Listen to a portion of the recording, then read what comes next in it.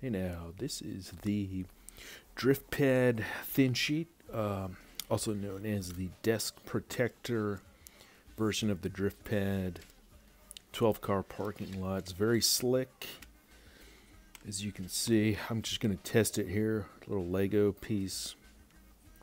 I'm going to put this under the sheet so you can see how slick it is. You can see the car is almost drifting by itself.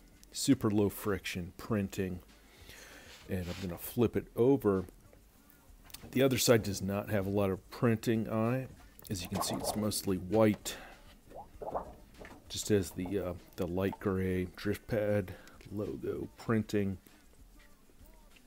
And on this side, the same Lego piece underneath, it barely moves. And it's about the same friction as just a regular piece of paper or a piece of cardboard. So if you're going to build your own drift track, definitely buy something that says Driftpad on it.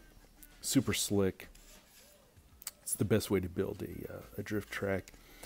And the 12-car parking lot, you can also set it up, makes a nice little diorama display.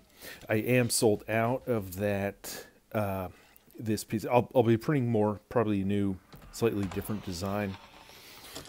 You can see here a little drift track using the magnets. You don't have to use magnets.